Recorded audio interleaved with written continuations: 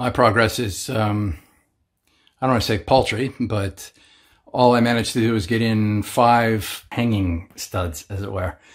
They're only there to hide the vent for the stove, but it is possible that I will fasten cabinetry to them. So I think at least in the vertical, they have to be able to carry some weight. So the 1x3 is there simply as a guide for when I use the circular saw to trim all of the studs to a single length level.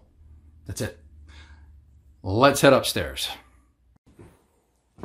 Just taking a look at the big gaps that I left.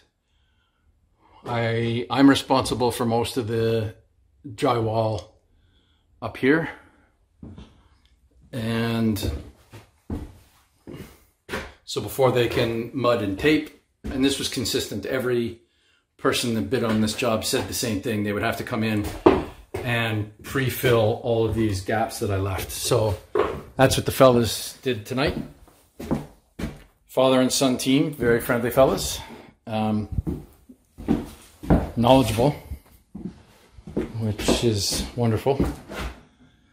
They have, oh, and they even cleaned up the hatch. So, and they started to repair some of the god-awful cuts I did in the drywall. Anyway, they seem like good guys. They've got the big holes filled up tonight, and they suggested that they'd be back tomorrow night with some kind of machine that applies the tape. So I'm really actually quite excited to see that. I hope they'll allow me to video it so that I can share it with you. All right.